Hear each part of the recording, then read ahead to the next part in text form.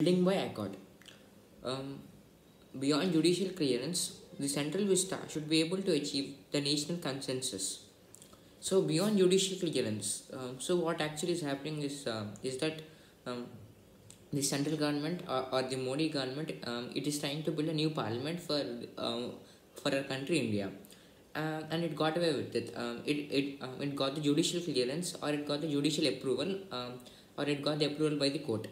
The central vista should be able to achieve the national consensus. But what the author is saying is that um, the um, the approval by the court is not necessary. They should also have the approval from the public, from the citizens. With the Supreme Court's 2-1 judgment clearing the Central Vista project for New Delhi, the Narendra Modi government can now indelibly reshape the national capital's visual landscape. Um, so, as I said, the Supreme Court has approved the construction of the new parliament, and because of that, the central government or the Modi government, it could start its construction. It could start its construction of the new parliament. Justice A.M. Kanvilkar and Dinesh Maheshwari found no infirmity in approvals granted by the Central Vista Committee, Delhi Urban Art Commission, the Heritage Conservation Committee, and other bodies, paving the way for the new parliament building, and other edifices of the government to come up. So everyone has approved the construction of the new parliament. No, not a single one. Not a single one that we know as an official authority has declined the construction of the new parliament. So this is obviously a good news, as the government could move further and and build the new parliament.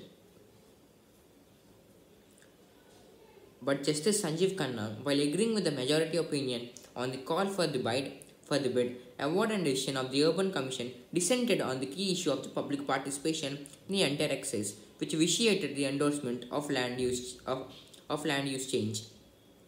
So while everyone has agreed, a person um, a person Justice Sanjeev Khanna.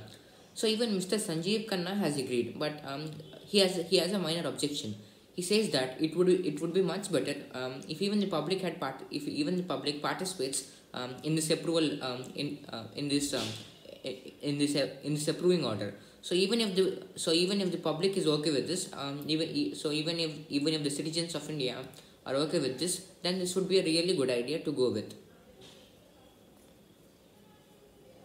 Governments should naturally be free to plan policies and programs on behalf of the people with no prior restraint, but subject to judicial review to ensure accountability.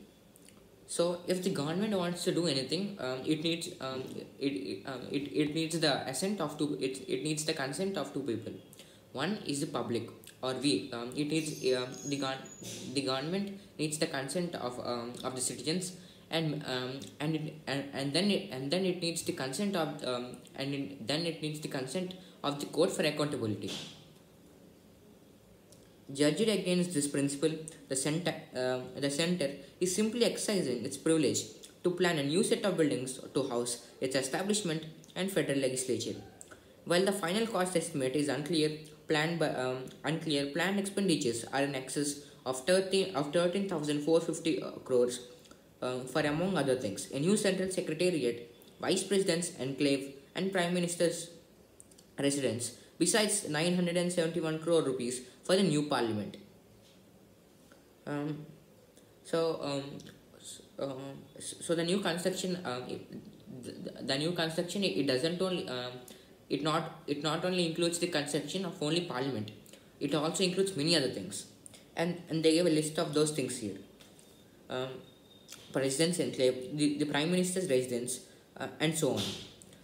The estimated cost of all this is more than 13,000 crores. While a new parliament only costs a thousand crores of that, and the remaining and the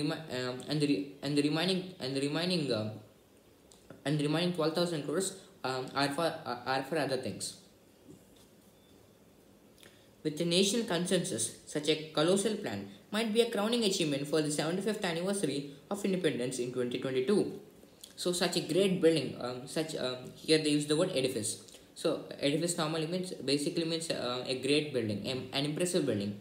So the construction of such an impressive building, it everyone would be happy with it. Mainly because of the 75th anniversary, mainly because of 75th anniversary of Indian independence in 2021. So the construction will start that day.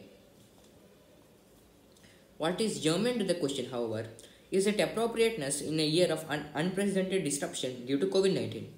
So, while all of this is good and well, the germane to the question means the relative question, the question which is relative to this time is that does the government really need to build such a great edifice which costs more than 13,000 crores? Is it really necessary? Mainly in this post period of the post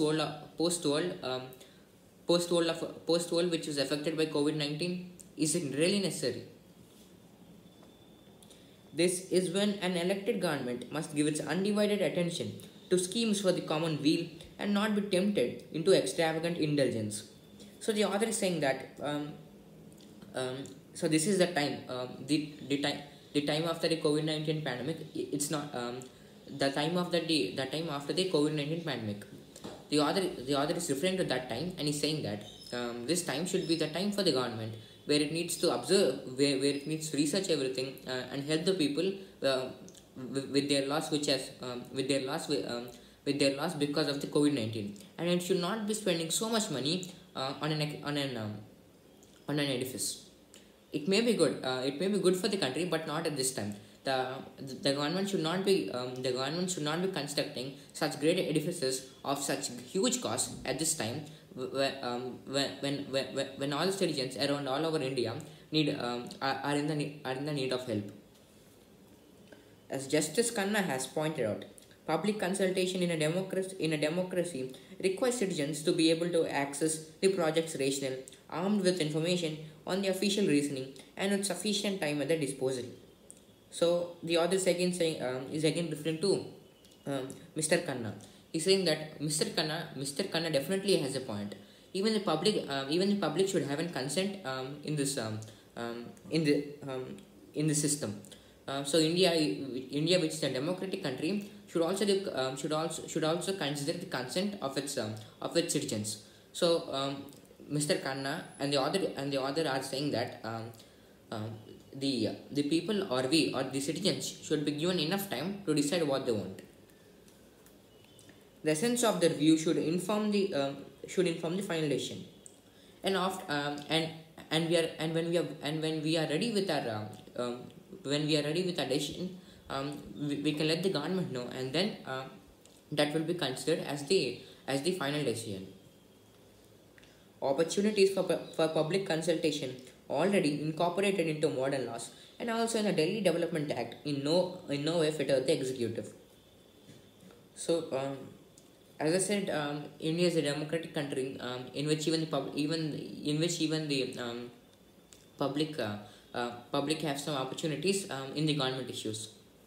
So, and actually that is indeed true, because recently there has been a new law known as the Delhi Development Act, in which public consent is given a major role, and there are also many more modern laws in which the public consent plays a major role.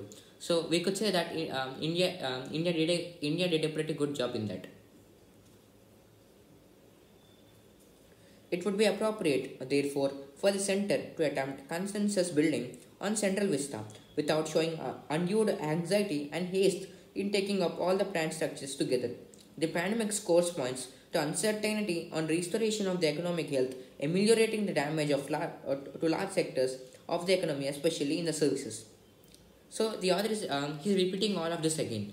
He's basically saying that the government right now, after the time of the pandemic COVID-19, the government should be giving more importance to the people who are in help and not to some edifice. While building the edifice is very welcome, but